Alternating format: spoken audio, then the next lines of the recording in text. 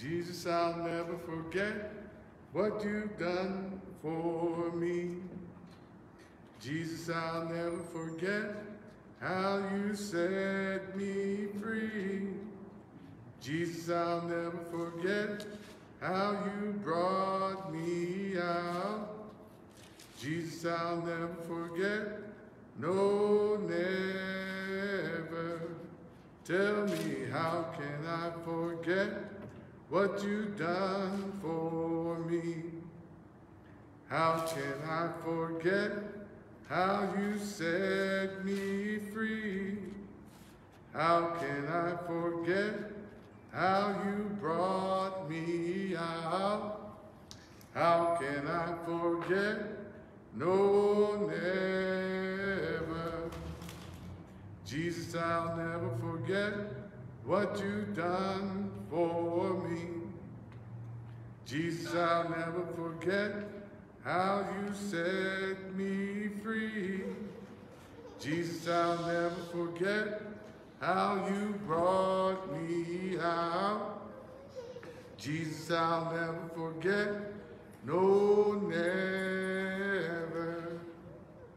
How can I forget what you've done for me?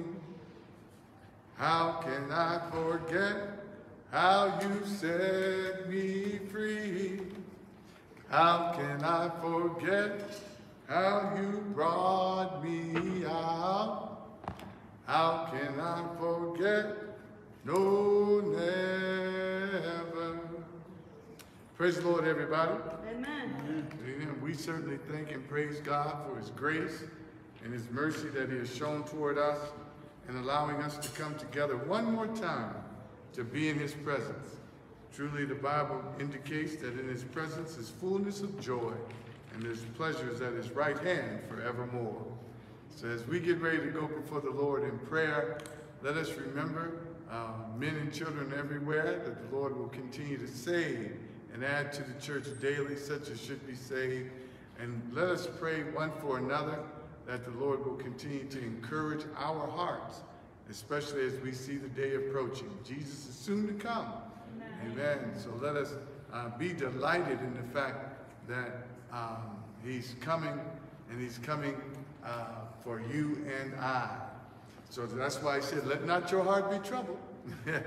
So let us not have a troubled heart by the things that we see going on in the world, but let us also be concerned about those that need witnessing and need salvation, that we'll open our hearts and share the gospel of Jesus Christ. Are there any other prayer requests? Are there any other prayer requests? Across. Grover Beeson, who lost his wife. Amen. Let's remember Grover Beeson and the loss of his wife. Amen. Let's pray that the Lord comfort his heart. Amen. All right. Pray for the success of our Bible study on tonight. There's something to be said or done to encourage us, to inspire our hearts. Let us pray. Gracious Father, in the name of Jesus, we certainly thank you and praise you for your goodness and your mercy, your love and your kindness. We thank you, Lord, for allowing us to come together one more time to hear of your word, to receive of your word. We ask you, Lord, that you bless each and every request that's been made known. Remember those that have lost loved ones. Remember Brother Cleveland, Lord, touch his mind, his spirit, and his family in the name of Jesus. Bless those, Lord, that are out of the way, that are not walking according to your will and to your word. Lord, we pray that there'll be a stirring up of repentance and redemption in the name of Jesus. Father, we give you glory and honor and praise in Jesus' name.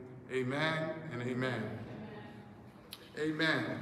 So as we look back on our lesson, we want to go back over to the book of Hebrews, chapter number 12. Hebrews chapter number 12. And we're dealing with walking in truth. And it's important for a child of God or a saint of God to walk in truth. And the Lord, he helps us to walk in truth, because it's easy for us to deceive ourselves. And we need the Lord to reveal unto us truth. And when he does reveal unto us truth, that we embrace it and walk in it. Not just the hearing of the word, but also doers of the word. And what I'm specifically after on tonight is the Lord will reveal you to you. Amen. And he will open up your understanding and give you enlightenment on who you are and where you are in him. Life situations happen to us, and God uses those life situations that happen to us to benefit us, to show us where we are in him. If something negative happens to me and I take it the right way, that shows I have a level of maturity in that area. If something negative happens to me and I have a pity party, throw in the towel, want to stomp my feet and give up, that means I have some immaturity in me and I need to grow up. Amen? Amen. So the worst thing an individual can do in those cases is to deny it. To deny it. To deny having issues. Deny having problems. Amen? It takes time for an individual to grow up in Christ.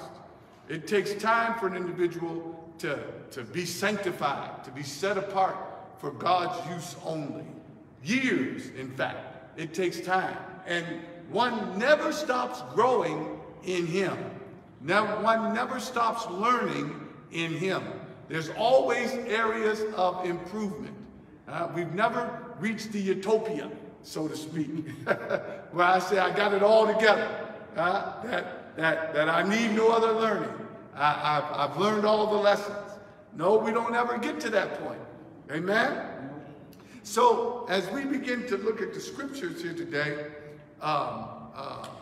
in the beginning of the verses of Hebrews chapter number 12, let us just read from the beginning.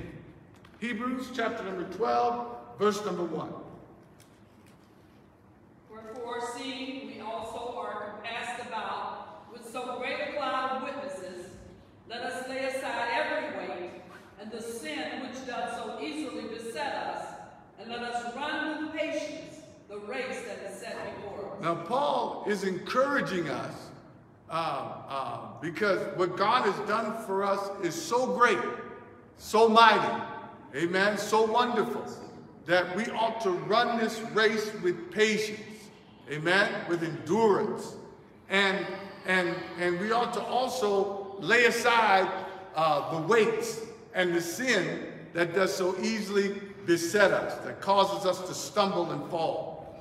And my point tonight is that God reveals to us weights and sin so that we have to lay it aside. And those weights are things that we put on ourselves, that God never intended for us to carry. Because Jesus said, my yoke is easy and my burden is light. And we all know what sin is, the transgression of the word of God. Now, God is active. He never saved us not to be inactive in our lives.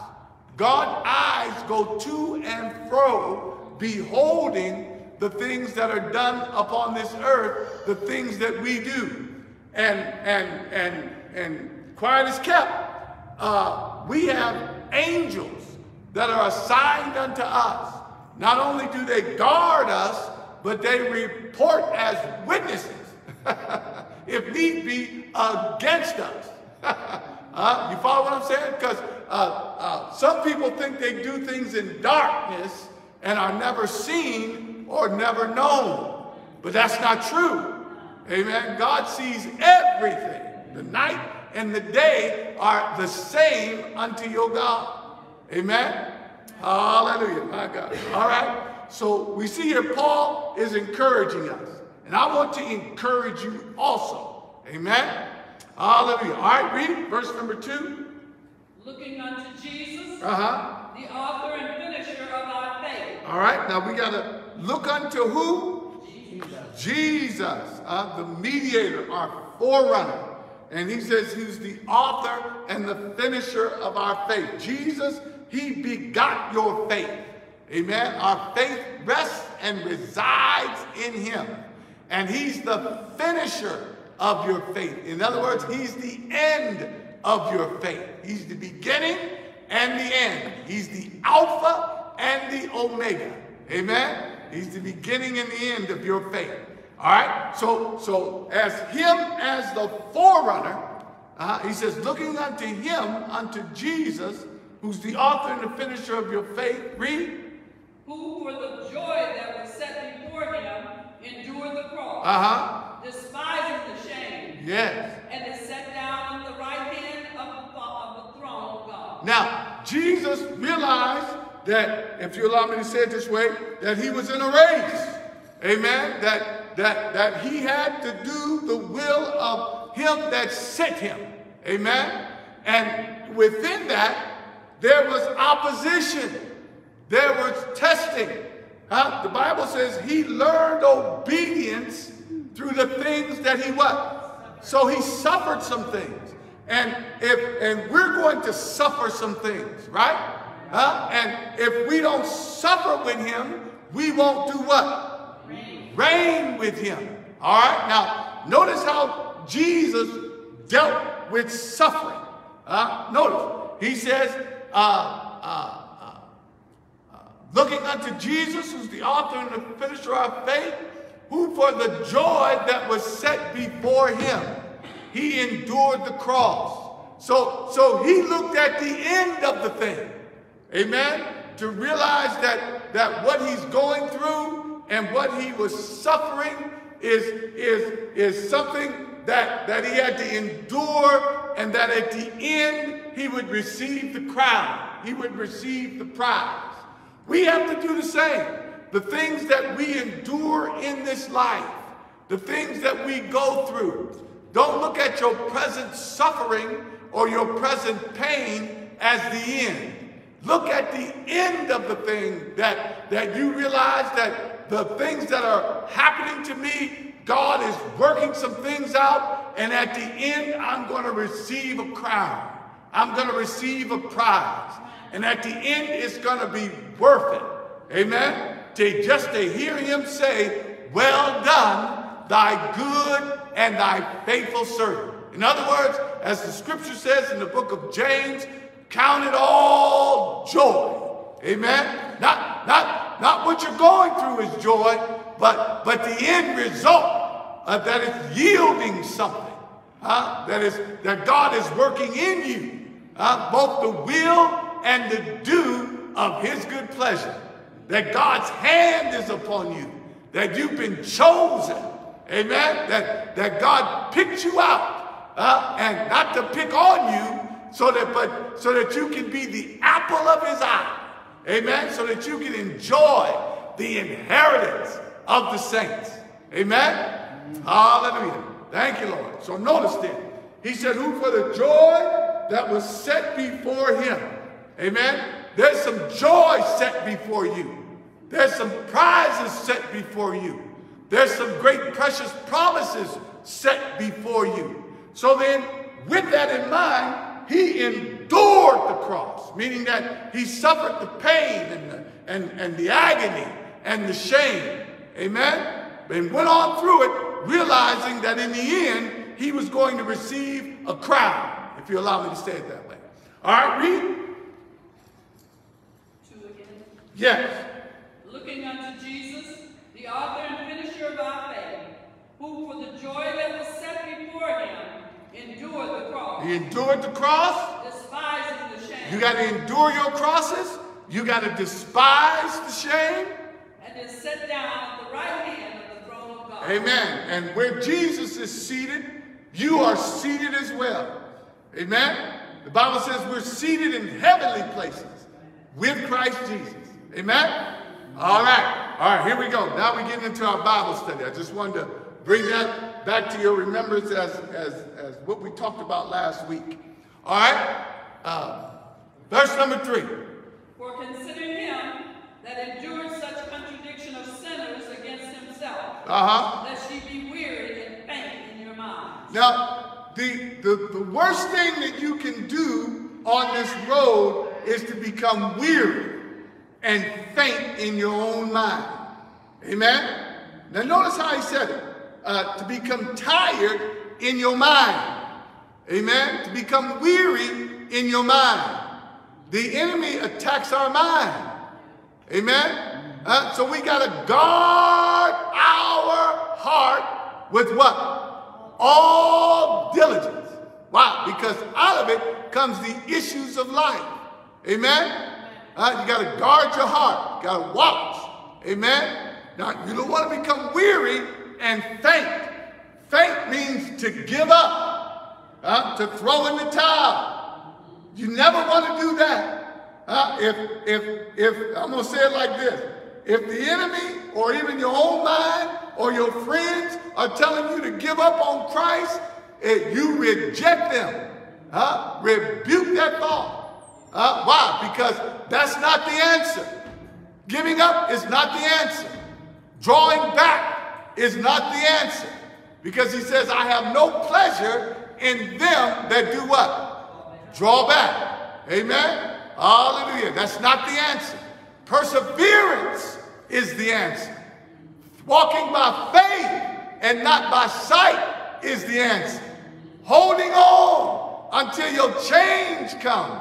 That's the answer. Amen? Hallelujah. That's the answer. God never intended for us to give up. God never intended for us to throw in the towel. Am I right? Hallelujah. My God. All right. Deacon Field? Well, I was thinking it's saying that we're not doing this on our own strength. Nope. We should consider him. Yes. Because if we begin to start thinking we're doing it on our own, we're going to get weary. Mm-hmm. Absolutely. Through him, we can do all things. Through Christ, you do all things that strengthens you. Amen? Thank you, Lord. So keep him in mind and walk in truth. Amen? Because the Bible class tonight is really going to deal with God revealing truth unto us about ourselves to keep us in line. Amen? To help us to grow in grace and in the knowledge of our Lord and Savior Jesus Christ. Why? Because we got some enemies out there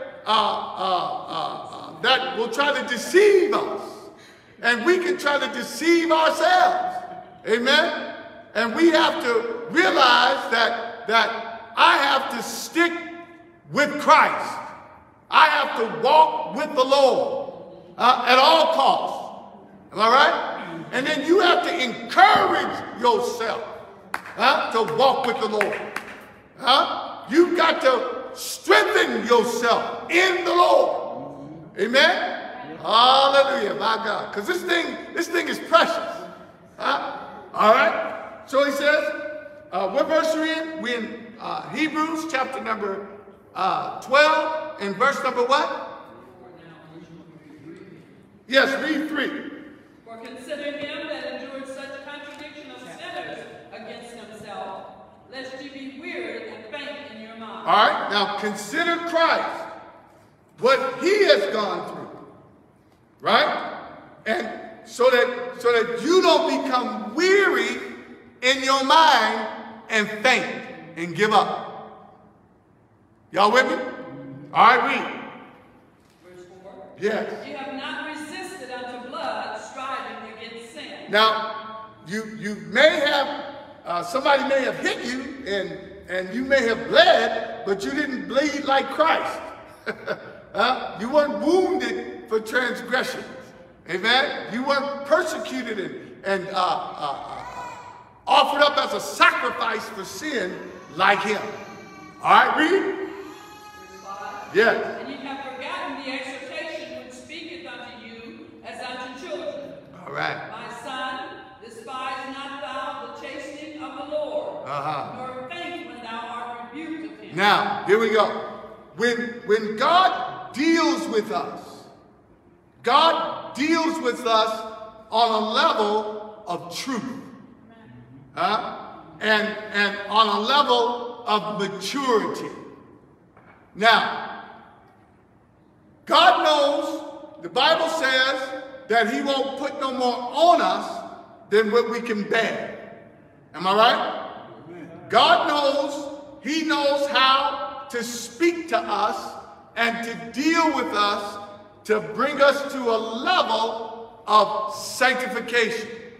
Sanctification is a process.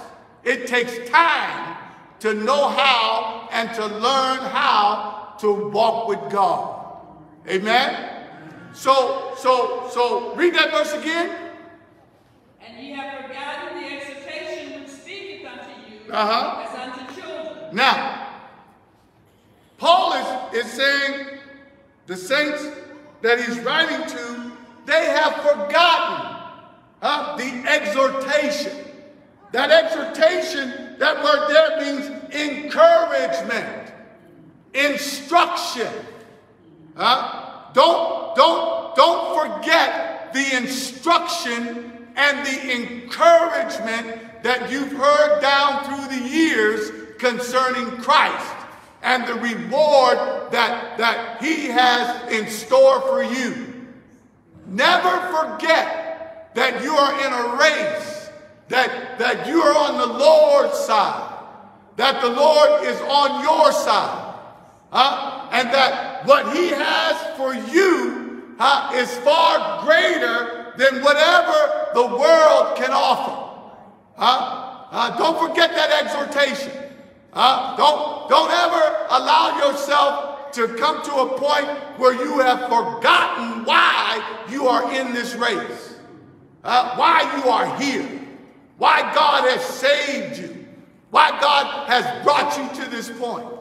Amen? Now, he says, my son, despise not the chastening of the Lord. Now, God, his aim and his purpose is to save you at any cost. At any cost, God wants to save you. And his chastisement or his instruction and his correction is never meant to destroy you, but to give you his expected end.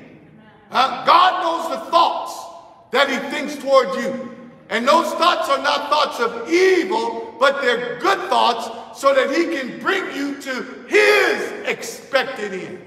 God's expected end for you is to receive eternal life and to live with him forever. Hallelujah. You with me?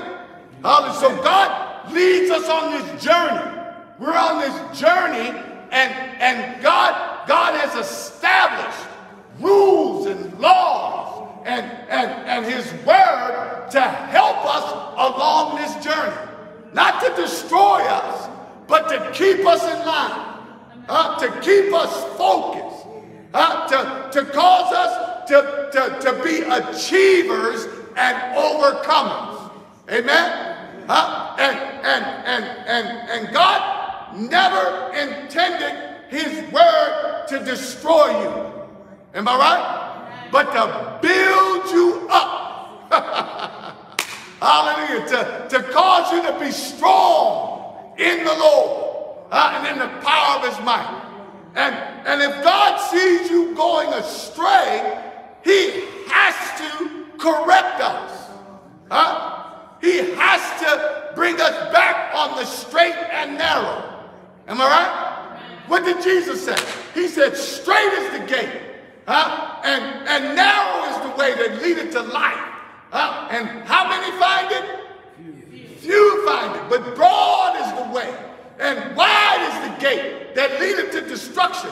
And how many find that? Many. We got to stay on the straight and narrow. And so God, he keeps us on the straight and narrow if you receive his correction.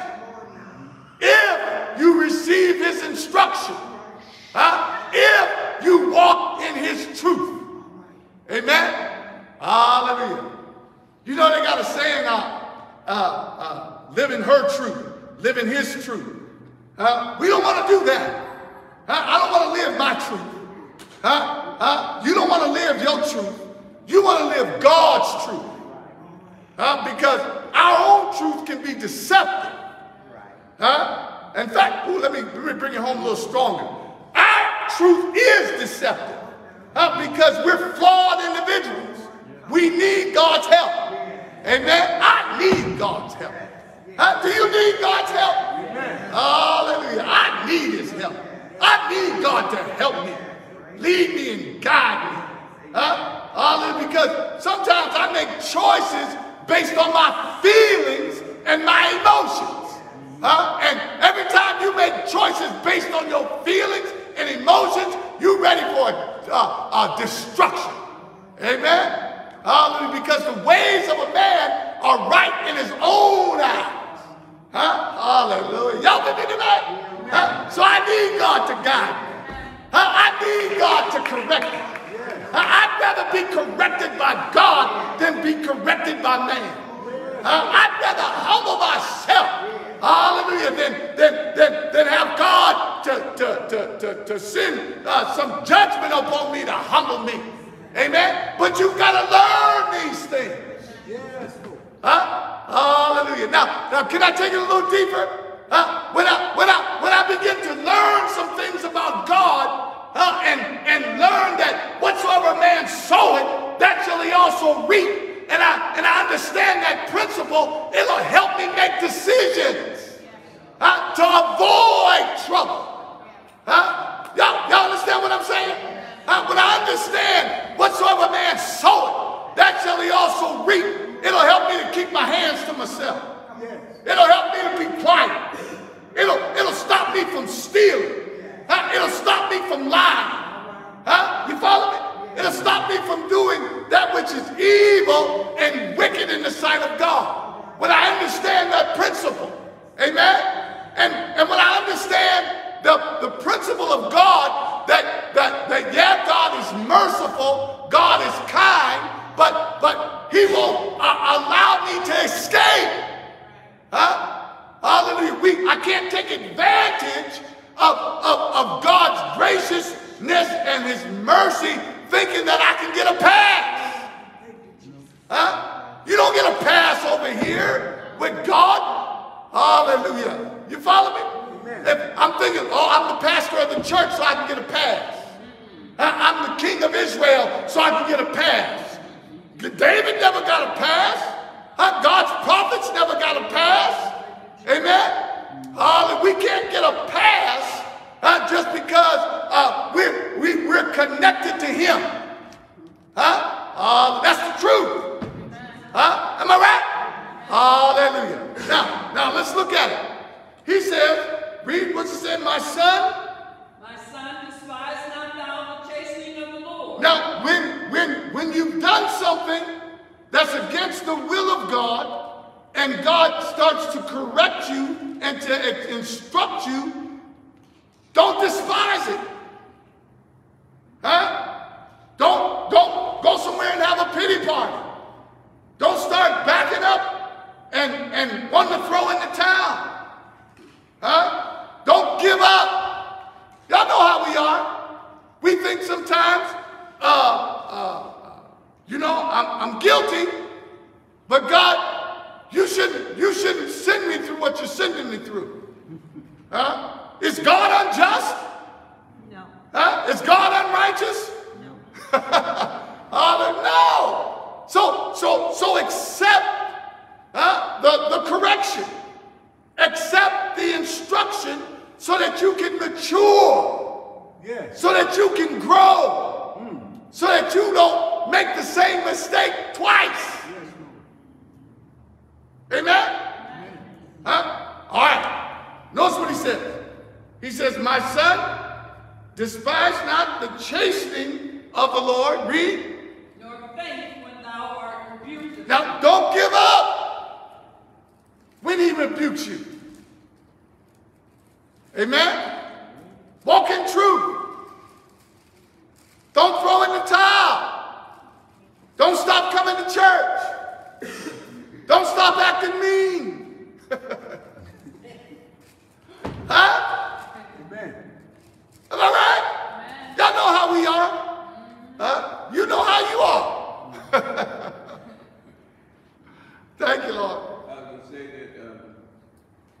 children, you have to put in qualities while they're young.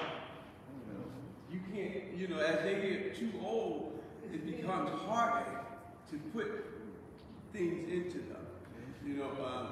So when people get into the church, that's when they're a baby. That's when they need the most direction. Mm-hmm. That's when they need the most guidance. And that's true. It's hard to teach old people that think they know everything. And Word of God says, don't despise his chastening, his correction. Amen? Thank you, Lord. All right, read. What verse are we in? 6. Read. For whom the Lord loveth, he chasteneth. Now notice, that's key. If you've done some things that are wrong, if you've done some things that are evil, God's going to correct you. And he's going to correct you because he loves you. Yes. Amen? Amen. The love of God. Amen? That's redemptive. God's love is redemptive. It's transformational. Amen? Hallelujah. Thank you, Lord. All right? He says, for whom the Lord loveth, he what? He chasteneth. He instructs you. That's what the word chasteneth means. Instruction. And then if you don't adhere to the instruction, he takes it to another level. You don't have to allow God to take it to another level. You with me? Read. What does it say? Whom the Lord loveth, he what? He chasteneth. Uh-huh. And scourgeth every son whom he receiveth. Now, that scourging is the next level. It means whipping. You don't have to go through that level. Just receive the instruction.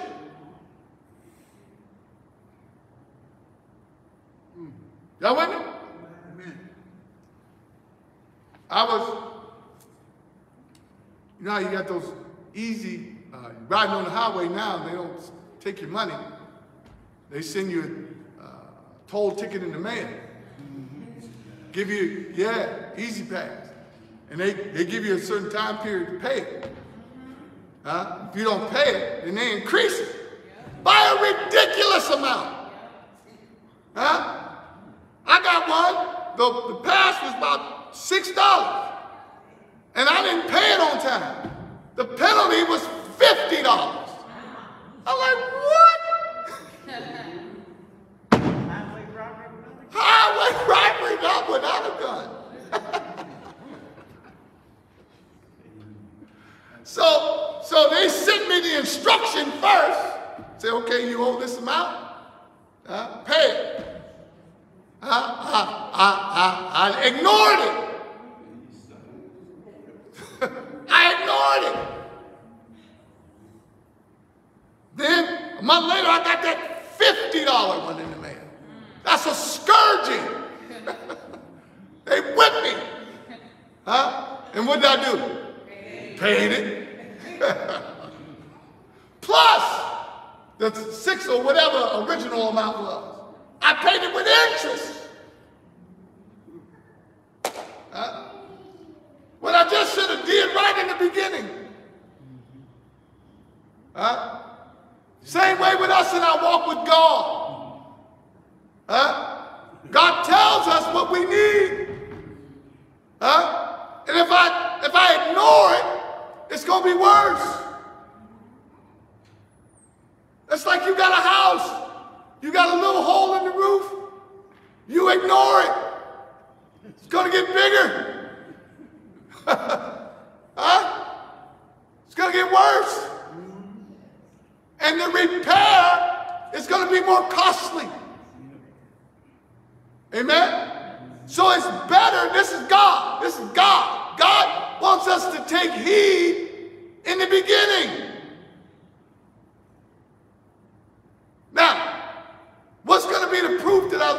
lesson?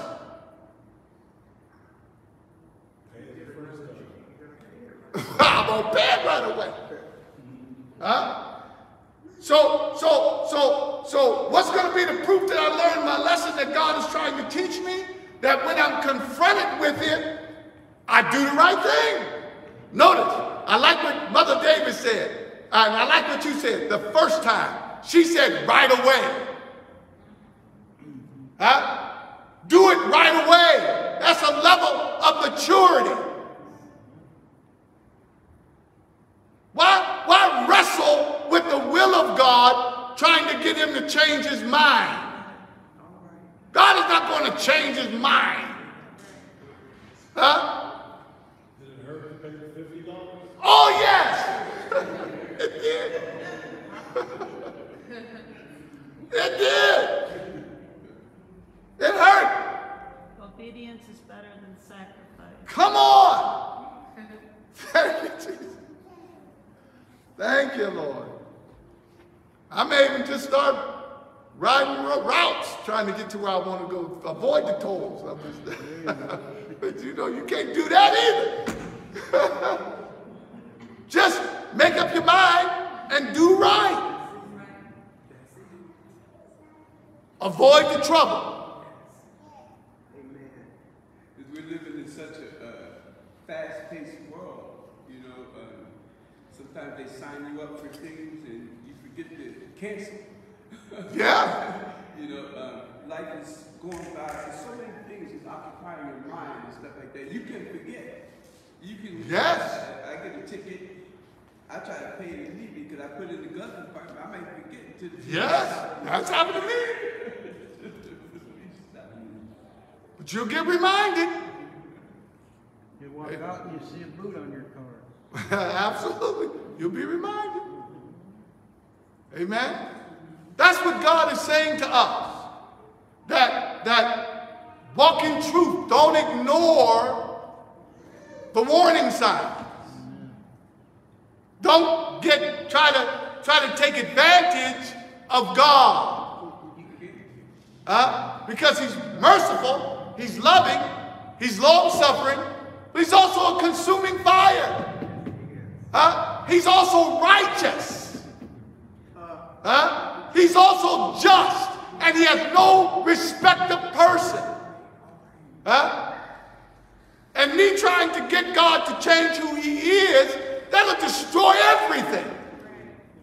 When I mean destroy everything, his whole plan of salvation. Who he is.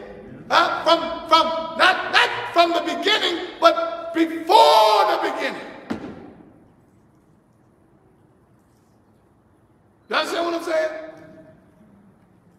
And God corrects us because he loves us. Amen.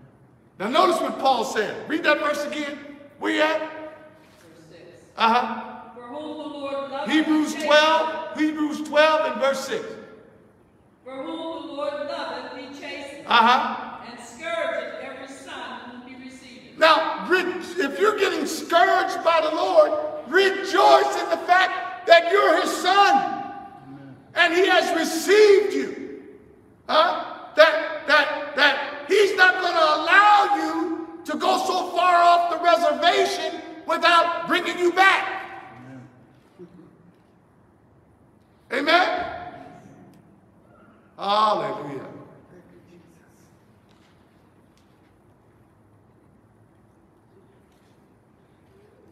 I know it me. Go ahead. I was going to say, just like in the natural. If your parents tell you to do something, you don't do it, they get you for it. They get you for it. And it doesn't feel good. Right? The Lord is the same way. The same way. Get you. Sometimes the parents will say, I'm going to get you for the other day too. I'm going to double up on you. Thank you, Lord. And y'all got some parents that say, I'm going to get you when I get home. And you get in bed thinking they forgot. And they meet you. And this is how the Lord deals with me. I can speak about myself. When I'm not doing something right, the Lord will visit me quick. Get me quick. I said, Frank, now you know. You know better. You need to stop with that attitude. You need to straighten yourself up. Do right. If I didn't treat somebody right, now you know better. Quick! Days ain't going by. Come on, quick! Does he deal with y'all like that? He get you like that? It just shows you your conscience is lying. Lie! Then I say, oh, God, forgive me. And then if it's something that I feel like I need to call the individual, I'll call the individual. Hey, forgive me. I didn't say the right stuff. My attitude wasn't right. Why? Because I want to be clear with God. I love the individual. I love y'all. You know what I'm saying? But I love God. And I want to be right with him. And if I'm not right with you, I'm not right with him. Amen. Isn't that the truth? Amen. Hallelujah. I was reading this, it says, for he knoweth our frame. He remembers that we are dust. Yes. But the mercy of the Lord is from everlasting to everlasting upon them that fear him. And his righteousness unto children's children, to such as keep his commandment, and to those that remember his commandments to do them. So it's contingent. Absolutely. Do we believe that? Amen. Where'd you read that scripture out of? Psalm 103. Yes. And God amended his word, because when he said it goes to the children's children, he'll show his mercy.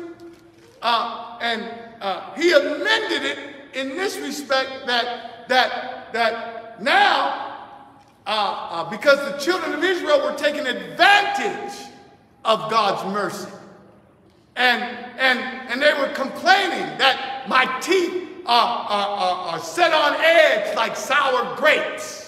And God, basically they were accusing God of being unjust and unfair. So God basically said, now every tub's going to sit on its own bottom. That if you do wrong, I'm going to get you. If you do right, I'm going to bless you. You follow? Hallelujah. It's good to know the word. It's good to know the word. Amen. Thank you, Jesus. They can put it into action. Absolutely. And to know that God loves you. So he's not going to allow you to get away with stuff. Because he's trying to save you.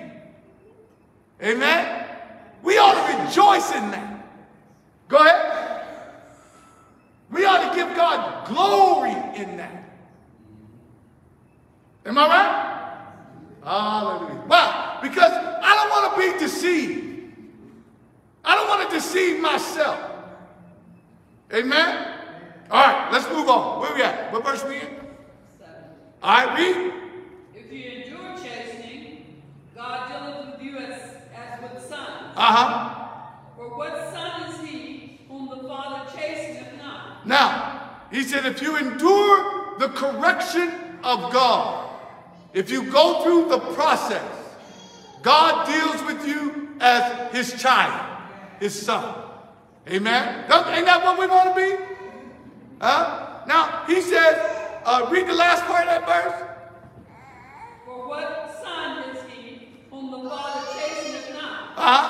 Now, every father should correct their children. Am I right? What happens to your children if you don't correct them?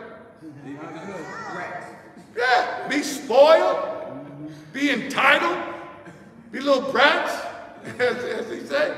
Huh? Right. Think that they can do whatever. Yeah, and get away with it. Huh? And notice, they'll never fulfill their purpose. You can't be their friend. Right? You got your hand up? Okay. I was going to say, not only do they do that in the house, they'll go outside the house and feel like they can do it. Right. Entitlement.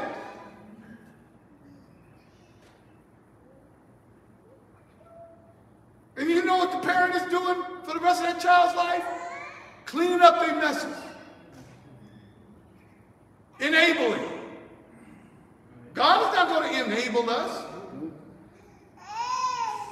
Huh? So when God corrects us, we should be thankful and receive it and rejoice. That's a mature attitude. Huh? Hallelujah. A lot of times parents say, I'm doing this because I love it. That's a funny kind of love, they say. it. Seems like they're trying to kill you. Yeah. Thank you, Lord. Thank you, Lord. And I'm going to be honest. You know, I don't want God to ever get me. Follow when I say that. But I would rather for me to fall in the hands of God than fall in the hands of man. Huh? Because they will kill you. Huh?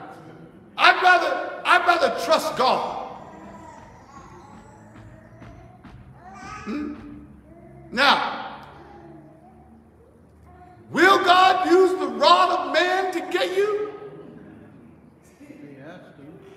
Yes.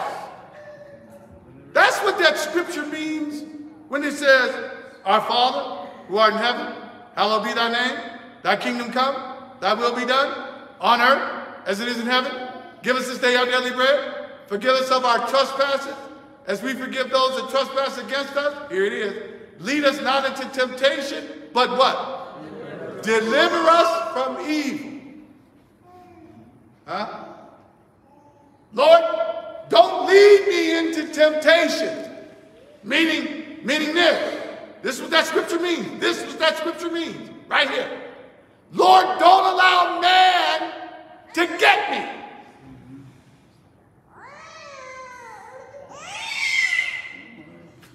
Don't use evil against me. Because, you know, if you're so greedy after it, God, the Bible says he will let until you be let out of the way. You'll say, go ahead. Huh? And then when he allows you to go ahead, you'll be like the prodigal son. Huh? And until you come to yourself. Until you repent. Go ahead, King Phil. I was going to say that, you know, this is good Bible stuff. The first time you do something wrong, some parent, you know, they just well at you. And it's like, hey, I didn't know. This is my first time on the planet. You know, so, I mean, well, you know, there's a lot, hold on for a minute. There's a lot of truth in what he's saying. Because children, we should not be so hard on them when they do something wrong because they're trying to understand life. Huh? 2 and 3 years old, you beating the snot out of them. No! They're just trying to understand some things. They're trying to figure it out. Too young to understand. Too young to understand. They're trying to test the waters. That makes the child. Yeah. Okay, go ahead. I don't mean to take over, but go ahead. But that makes a child argue. It's like it doesn't make the child psychologically good. Right. Because if you want to be a parent, but you're not teaching me nothing. Right. You want to discipline me, but you're not laying those rules and foundations and stuff like that. So you want me to give you respect, and I don't think you deserve it. So it becomes, I'm just saying as the child's perspective. Oh, child's you're not perspective. You need to do what you need to do in order to gain that respect. My God, you push the limits, brother, all the time. Thank you, Lord. Thank you. Thank you. Now, if you're supervising somebody or you're helping to mentoring somebody, you should work with them. And because they may not get it in the beginning. And because the individual doesn't get it in the beginning, do you throw them away? No. God doesn't throw us away. Yeah, I hear you, Sister Margaret. Praise God. He doesn't throw us away. He's the potter and we're the clay. And he knows we're marred. But he'll make us over. We have to work with each other. Amen. Amen. That's the reason why you got gifts. That's why you got the anointing. That's why you got the Holy Ghost. Hallelujah. The nature of God in you. So that you can be like him. Have you ever thought about that? I am to be like God in my dealings with my fellow man. Yes. Amen. And you got power to do it. Hallelujah. Hallelujah. All right. We all good? Yeah. All right, let's move on. Go ahead. 8. 8. But if ye be without chastisement, All right, now, if you be without chastisement, whereof all are partakers, then are ye bastards and not sons. and that word bastard there means an illegitimate son.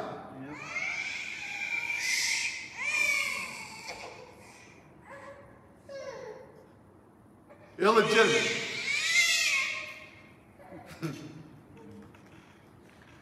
Born out of wedlock. Illegitimate.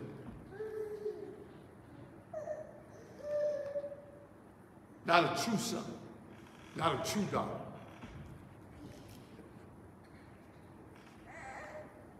I don't want to be that. Amen. You don't want to be that. So you've got to take correction.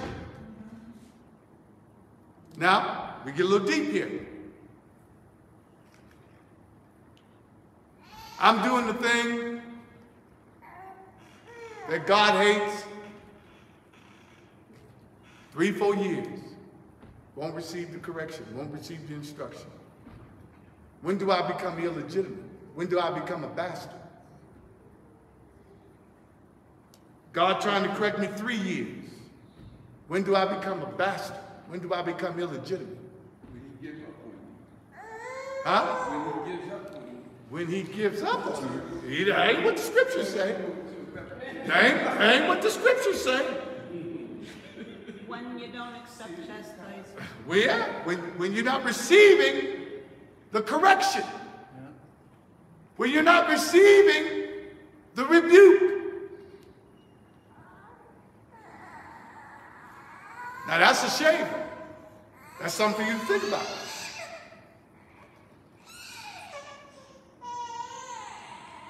God trying to pull me out. God trying to correct me. And I refuse. I'm going to do what I want to do. When do I become illegitimate? When do I become a bad? I would say he said, whoever you choose to obey, that's who your father is. Whoever you yield your members to obey, that's whose servant you are to whom you obey. You're listening to the devil. So that's who your daddy is.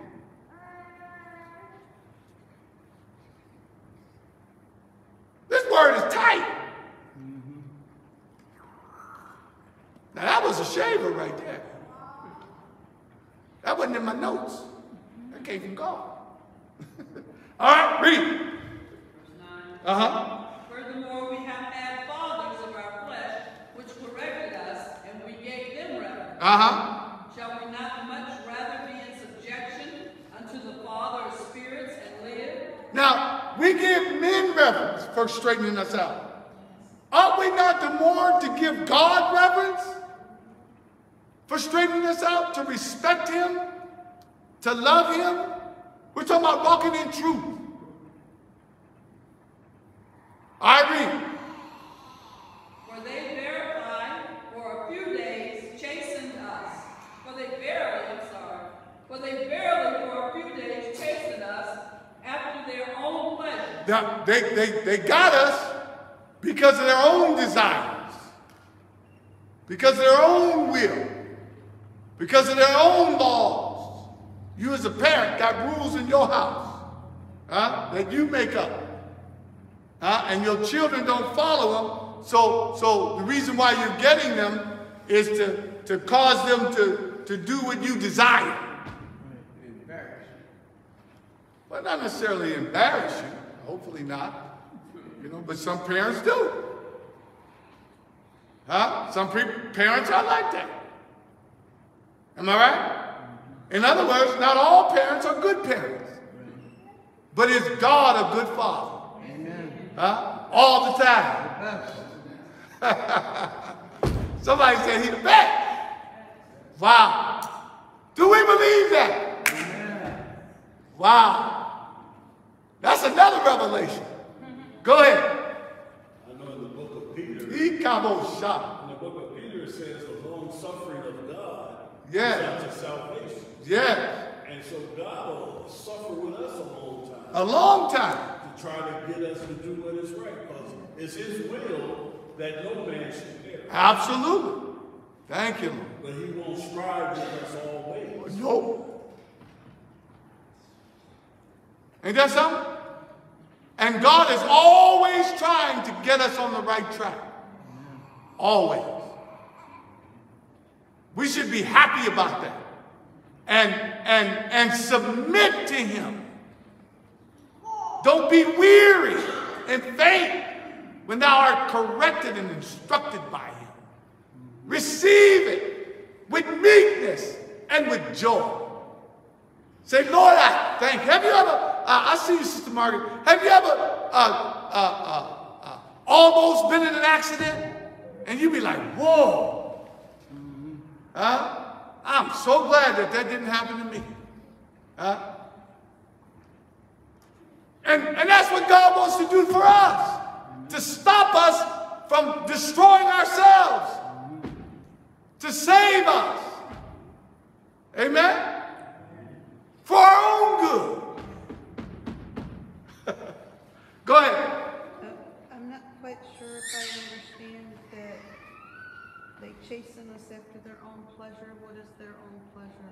To get you to, your parents, they got their own house rules, and they try to get you to do their house rules to make them happy for their own pleasure. But that might not be good, depending on the parents. Yep, depending on what the rule is. If they want you to make your bed in the morning for so that they can be happy, you know, that's good. But if they trying to get you to do something evil, that's bad. That's what I was saying. Right? There's some parents. Oh Lord, I got to move on. Okay.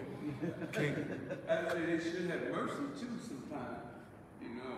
I remember when Absolutely. I was supposed to be home like at midnight. It was like 1 minute after midnight. I'm like, how you know if that clock ain't right? Yeah, I got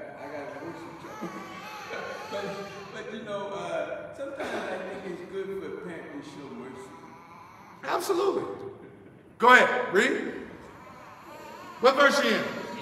10, 12, and 10. For they verily for a few days chasten us after their own pleasure. But he for our profit. Now, they do it for their pleasure. God does it for our benefit. Everything that God does for you and through you is for your benefit.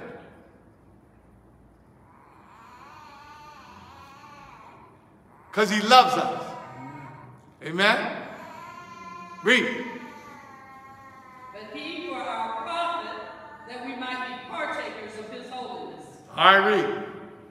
Now no chastening for the present seemeth to be joy. Now when I'm going through instruction and correction, it doesn't feel good. It's not meant to feel good. It's meant to feel bad so you can remember it.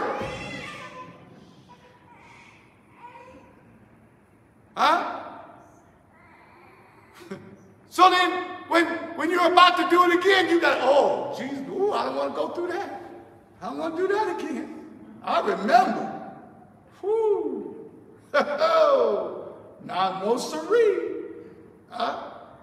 And then, you know, he wants you to get like Joseph, wherein Potiphar's wife tried to tempt him. He remembered his God. And he fled. He ran. When you are being tempted, remember your God. And flee. Run. Was Joseph a coward? Was he a punk? No. He said, I ain't gonna partake in this mess. I'm getting out of here. And then when the trouble came as a result of his decision, God was with him. God delivered him. Hallelujah. Y'all with me? Amen. Go ahead.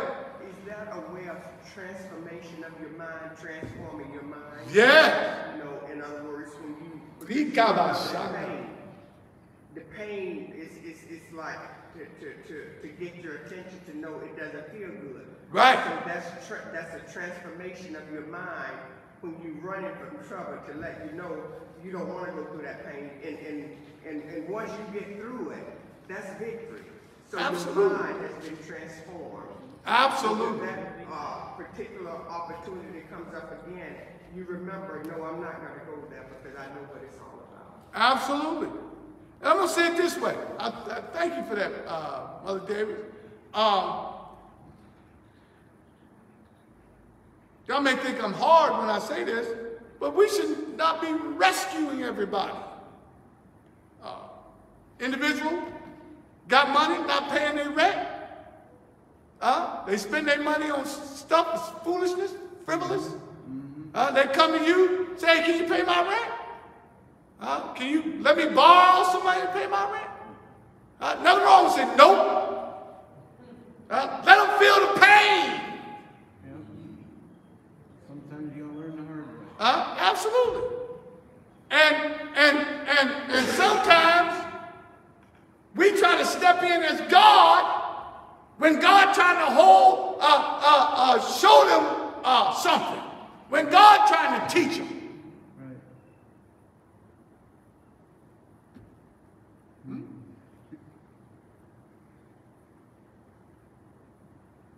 Y'all with me? I'm going to be honest. I didn't like waking my children up. Say, hey, you got to get up, go to school. Got to get up, go to work.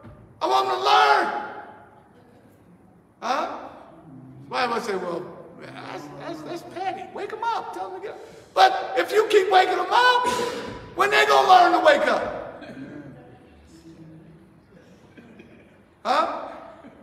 When they going to learn to get up?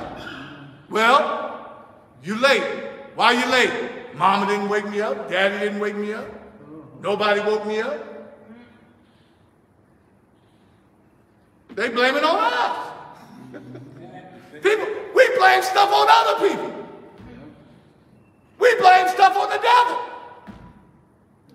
Ain't that what Adam did? Adam blamed Eve. Eve blamed the devil. Poor devil didn't have nobody to blame. Huh? Accountability. Feel the pain. Make the right decision. Teaching moment. I remember I started out preaching, and I was preaching a sermon, and the anointing was coming up on me. I felt God moving, and I said, "Hold on, Lord, not yet. I ain't ready." Woo! The anointing abated, and I said, "Okay, God, I'm ready now." And I was hung out there by myself. No anointing, nothing. I'm like, I ain't gonna do that again. That was dumb. He let me feel the pain.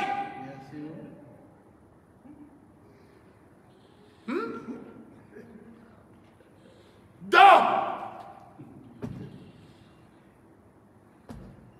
Y'all with me? Oh, yeah. Let God will allow you to feel the pain. Learn from the pain. Learn from the heartache. Am I right? But if you can help somebody, let's say hypothetically, you've been taught how to budget your money, your parents taught you how to budget your money, do this and that. Somebody else might not have been taught that, and if they come to you and they need help, it's like, I'm gonna help you next time you get paid. I ain't helping you. The next time you get paid, come over here and I'll show you how to manage your money. Nothing wrong with that. So you won't be in this predicament again. You still should try to help people if you can. Nothing wrong with that, but don't miss my point. Don't rescue people who continually are making bad decisions that don't want to do right. They're purposely. Right. That's the point. Let them go through it.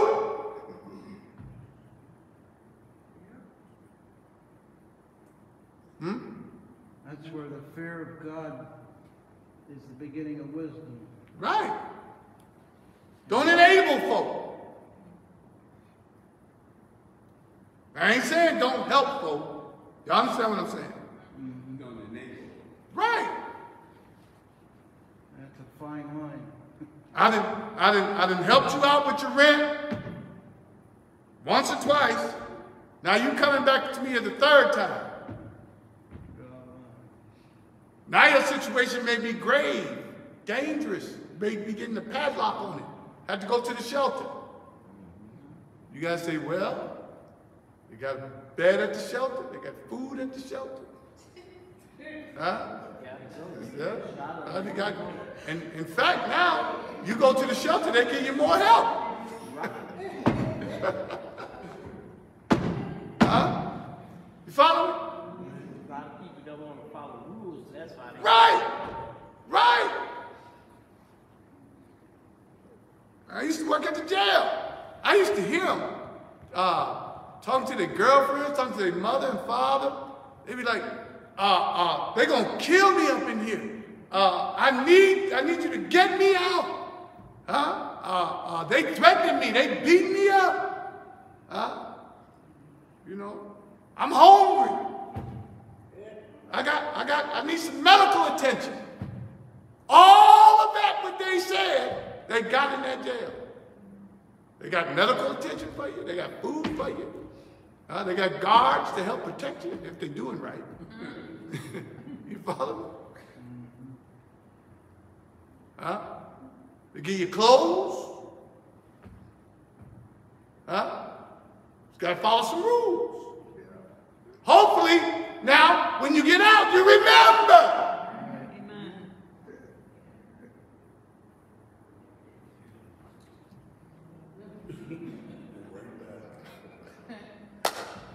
Some folk do. Huh? But it's good to remember. Am I right? All right, read. Where we at? 11. All right, 11. Where we at? Now, no chastening for the present seemeth to be joyous, but grievous. All right. Nevertheless, afterward it yieldeth the peaceable fruit of righteousness unto them which are exercised thereby. Now, when I learn my lesson, it makes me better. When you learn your lesson, it makes you better. It yields fruit in your life. Am I right? That's what we want. I don't want to be ever learning and never come to the knowledge of the truth. Huh? I want to, when I go through my tests and my trials, I want to learn from them and get better. I don't want to continue around the same mountain.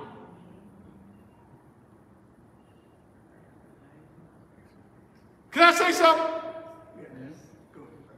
Do it. Get you a different test. Don't keep going through the same test. Pass that test and get another test. Wasted time. Don't stay in the same test 20 years. Graduate from that test. Go to another one. Y'all with me? Learn from the present test so you can pass it and go on to the next test. Amen? Well, it looked like 15 years old in kindergarten. That's a problem. That's a problem. Huh? 21-year-old in high school. Yeah. That's a problem. Huh?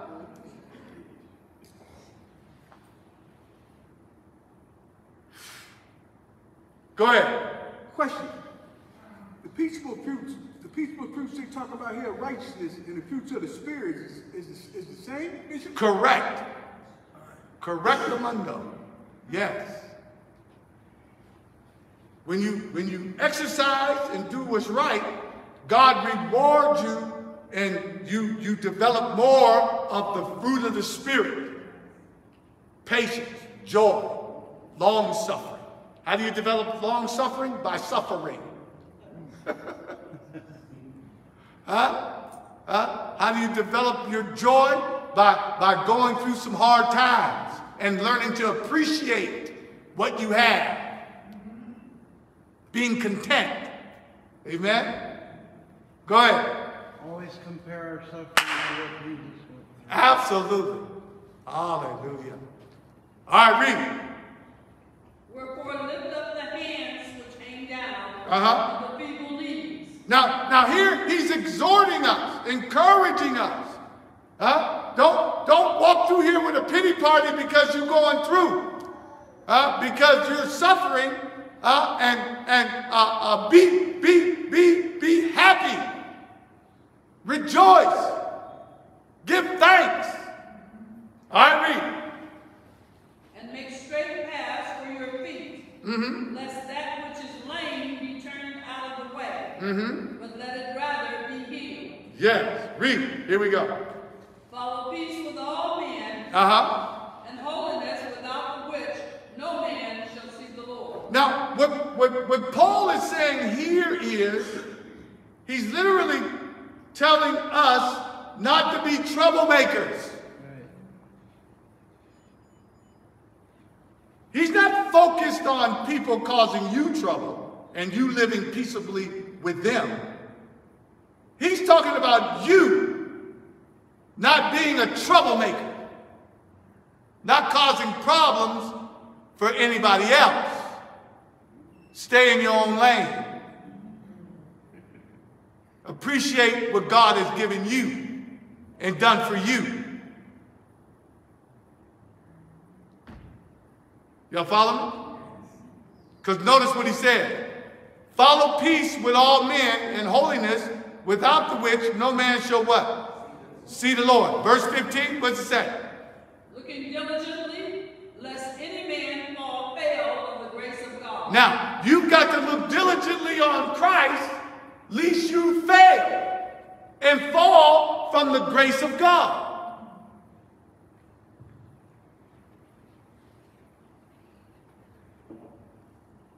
Don't be a stumbling block.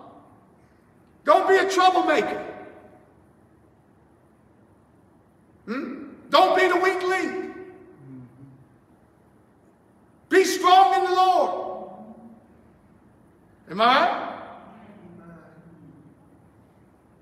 Read that verse again. Follow peace with all men, and holiness, without the which no man shall see the Lord. Read. Looking diligently, lest any man fail of the grace of God, lest any root of bitterness springing up trouble you, and thereby many be defiled. Now notice that those verses go together. Follow peace with all men and holiness, without the which no man shall see the Lord. Now, if I don't receive correction and instruction from God, he's saying in that latter verse, least any bitter root spring up in you. Meaning that I'm not receiving correction and instruction from God, now I'm bitter. Now I'm mad and angry. That's a bitter root. And if I'm not following peace with all men and holiness, I can cause other people to become defiled.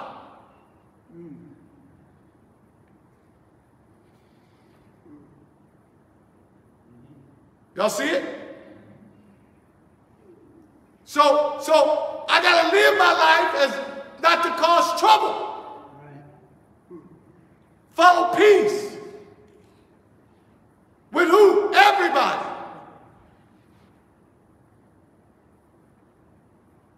And holiness. Live a holy life. Am I right?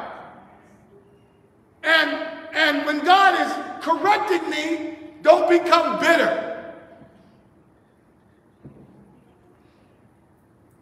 Stuff can happen to you. And you can, if you let it fester, you can become bitter. And then once you become bitter, you spread that like a disease. You become contagious.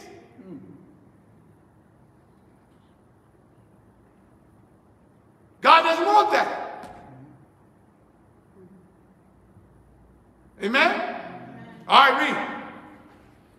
Lest there be any fornicator or profane person as Esau, who for one morsel of meat sold his birthright. Now notice.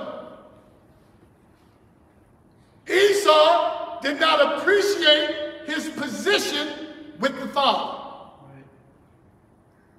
Right? And he didn't appreciate the blessings until he lost them.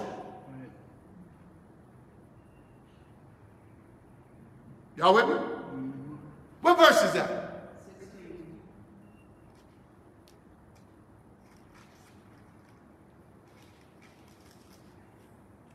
All right, read. For ye know how that afterward, when he would have inherited the blessing, he was rejected. For he found no place of repentance, though he sought it carefully with tears. Now, go with me over here to Genesis chapter 23.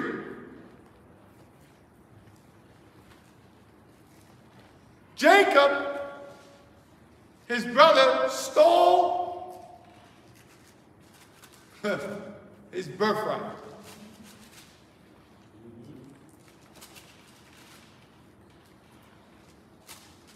Esau didn't appreciate what the Father had bestowed upon him. Genesis 27, read verses,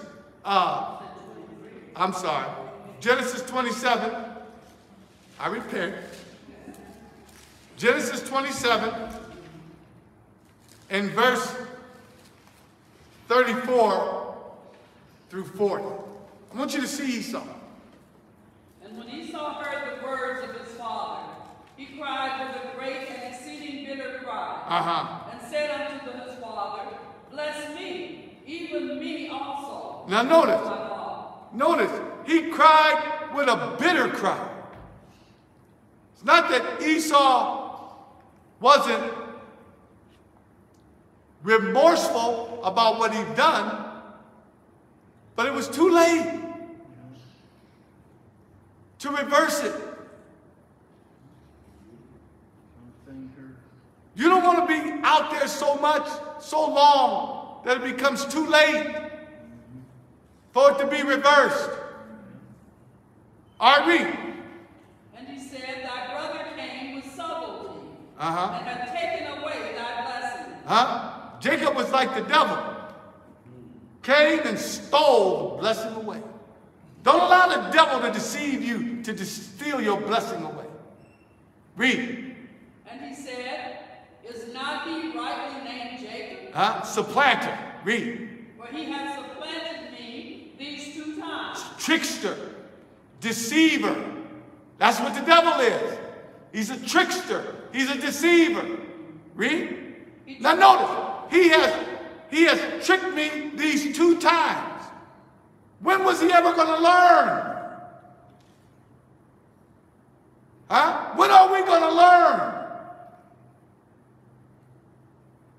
Y'all with me? Devil doesn't mean us any good. Am I right? Hallelujah. All right, read. He took away my birthright, and behold, now he hath taken away my blessing. Now, he stripped it. Took not only his birthright, which is to be honored, but he also took away his blessing as well. The devil's after your birthright, and he's after your blessings as well. He's trying to strip you of everything.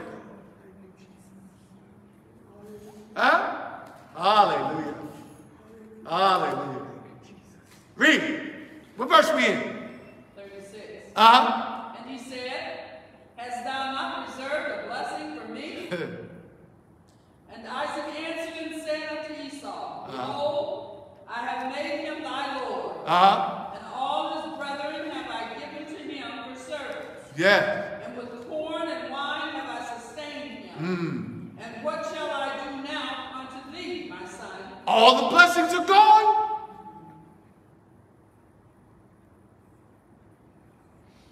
There's nothing left for you.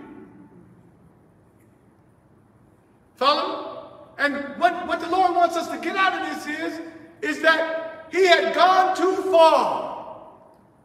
And it is irreversible. It's unchangeable.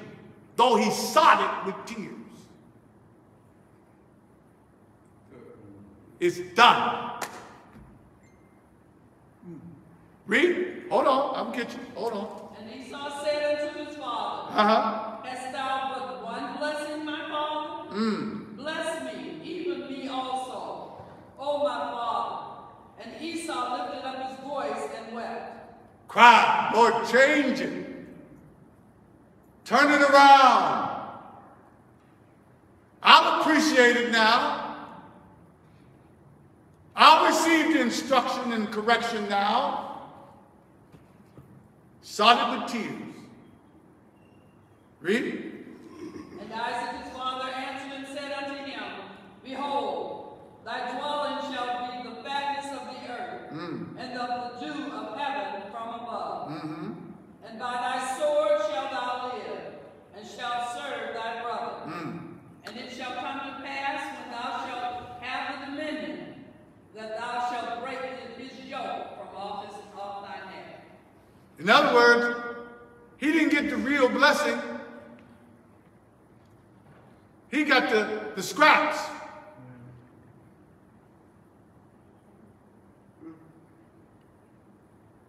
You follow me? Sought it with tears. Dig it fields? Let's go back. We almost done. I would say his brother didn't, he sold his birthright to his brother, you know. in that respect, he yielded himself to be his brother's servant. He did that of his own. And a lot of times, like, we get the Holy Ghost, you know, we give it up. The Holy Ghost is there to be used, but if you don't use it, you lose it. And it's your fault, you know, and we went, you know. It's up to us to maintain and keep whatever it is that God has given us. His brother took 2 blessings away from him. He tricked him to get his birthright, and then he pretended to be him to get his blessing. Right. That's why the Bible says he stole.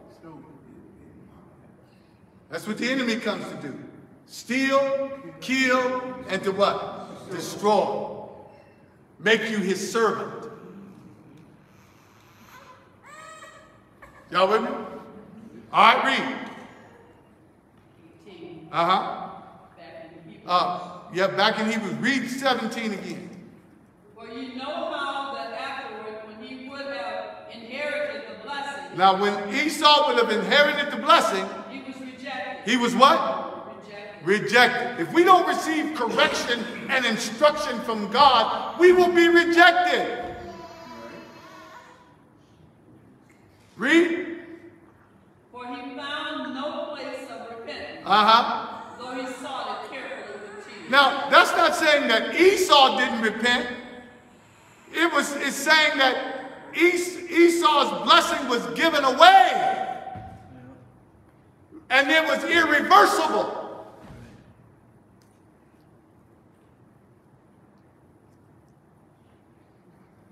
Can y'all handle something? Let's go over to Hebrews chapter number 6. People don't believe this. That God is gracious, he's gracious, he's merciful, he's love, but you can overstay the day of grace.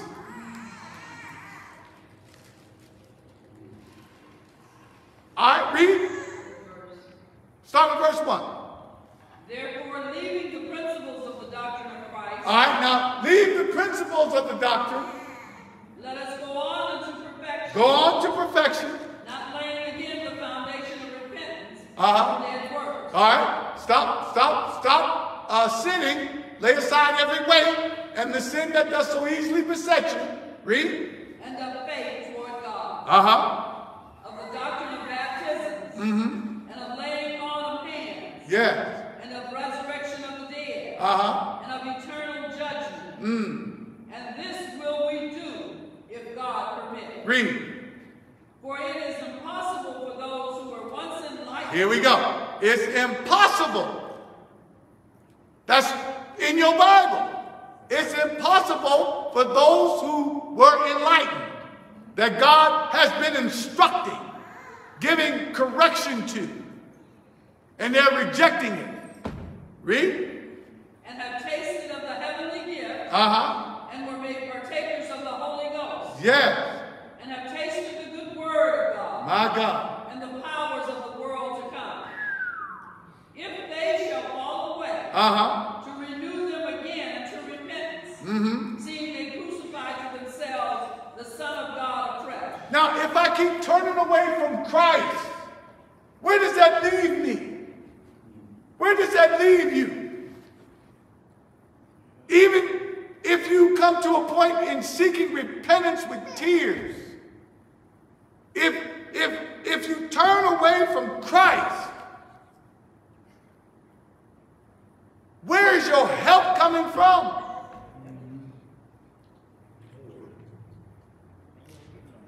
You ain't gonna get no help. He's the end of all righteousness. He's the end of all faith. He's the end of all redemption. So now listen, why not is it imperative for me to listen to him? Do I need him?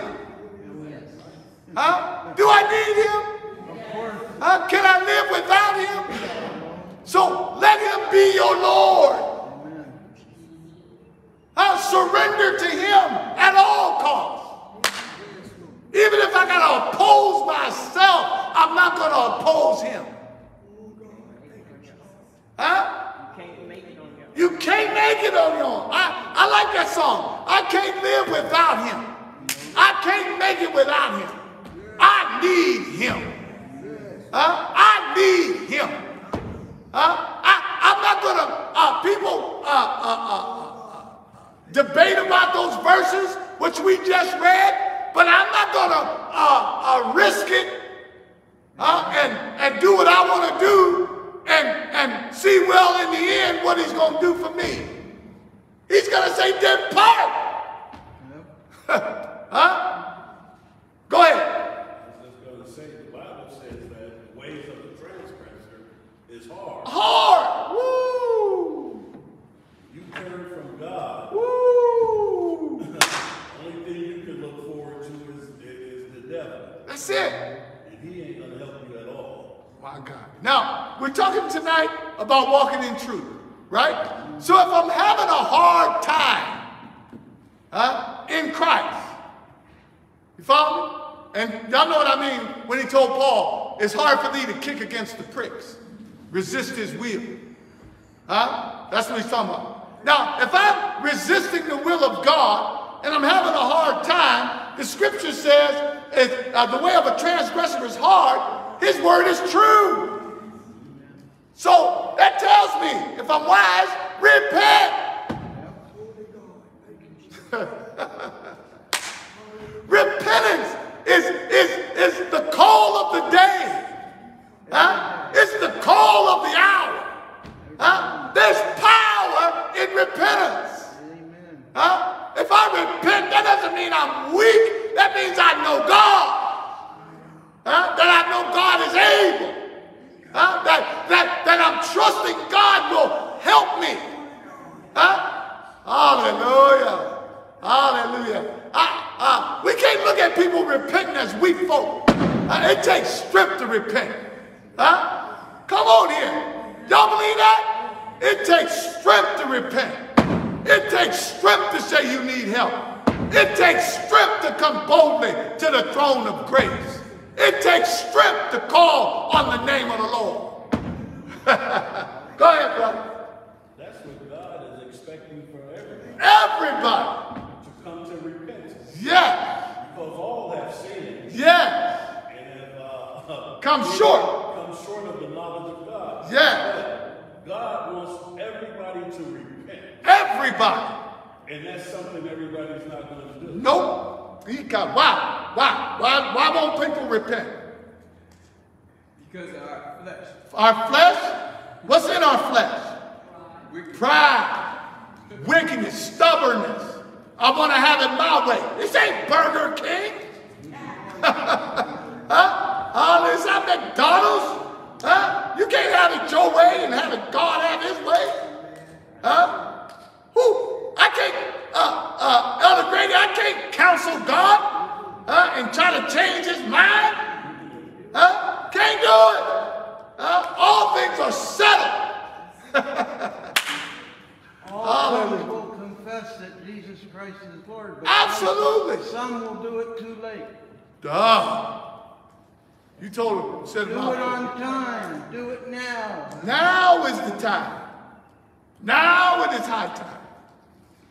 I'm getting a deeper revelation about repentance. It's powerful. Amen? Because everybody ain't going to do it. The Holy Spirit was putting in my soul. Fear not the one that can just kill the body, but fear the one that can send both the body and the soul into the fiery pit. Into hell. Yes. That's God Almighty. Yes, fear sir. him and you're in a good place. That's it. Beloved, walk in truth. Amen. Amen? Don't deceive yourself. Am I right? If you're doing anything wrong, what do you got to do? Repent. Repent. Turn from it. Amen? Receive your correction, your instructions from God, right? And don't despise him, right? And just do right.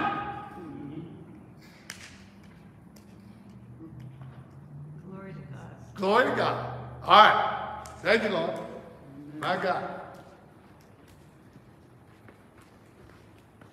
I want God to help us.